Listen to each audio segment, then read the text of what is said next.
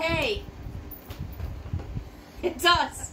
Welcome to Whining Away with Corey and Ray. We're here today. Yay! Okay. So, we're going to get started. And today we have a red blend, 2017 Christopher Michael. And it goes for about $17. I only paid $12, so shop around.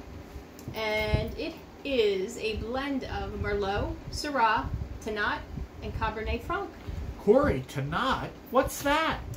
It is a grape that you usually find in France called Maturin. Maturin. And it is very, very, very dry. Ray said like sawdust dry. Corey said that. I said you could find them in Uruguay, mostly.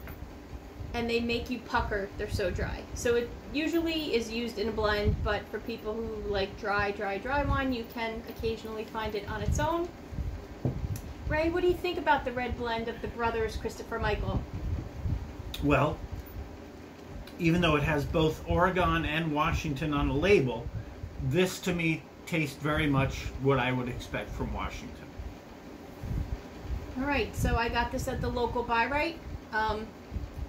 I'm sure, according to Vivino, it's around all over the place. So if you can't find 2017, you might be able to find 2018. But it's beautiful color. I mean, dark. Smells great. You know, very, very much typical Washington. A nice red blend.